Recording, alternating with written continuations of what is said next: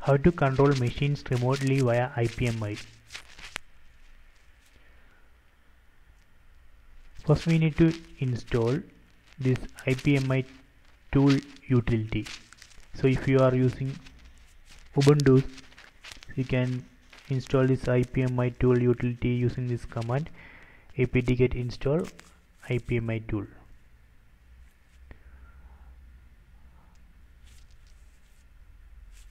So after that, using this IPMI tool, we can actually restart our remote system. So in this IPMI tool command, we have to specify the ILO IP here, then the ILO username and ILO password. Then here you can see the command subcommand MC.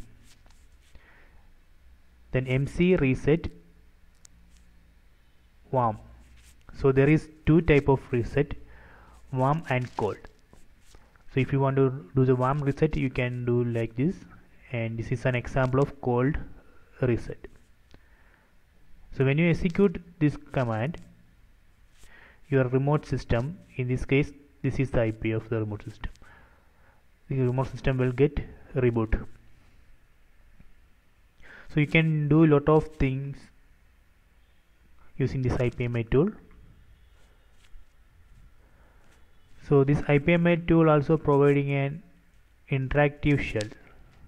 To open that shell, you can execute this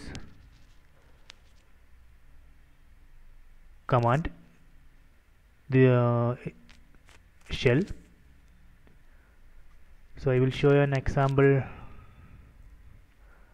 So here I already opened this IPMI tool interactive shell.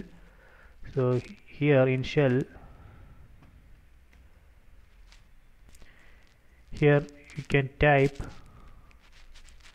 help to see all the commands. So here you can see lot of commands.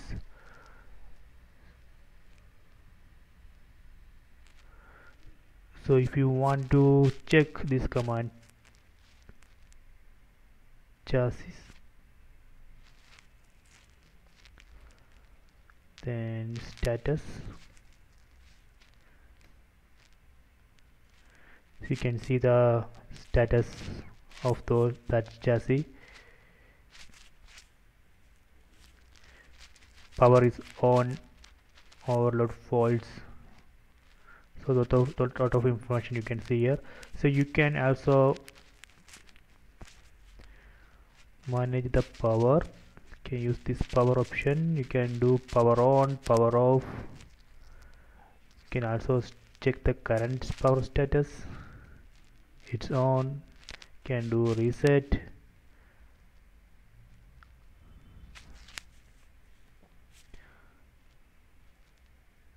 So there is lot of options. I am not going to cover all those things. You can try it. So if you use this FRE command, you will get all system information.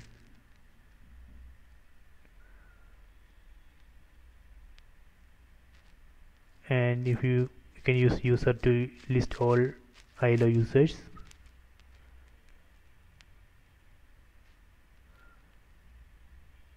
Then this MC we already discussed. So this one,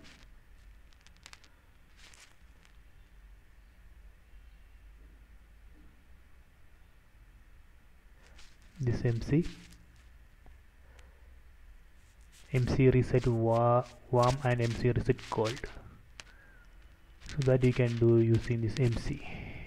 So to MC, so you can do MC reset warm or cold. That also has a lot of options. You can try it. So this way you can manage your remote system using this IPMI tool.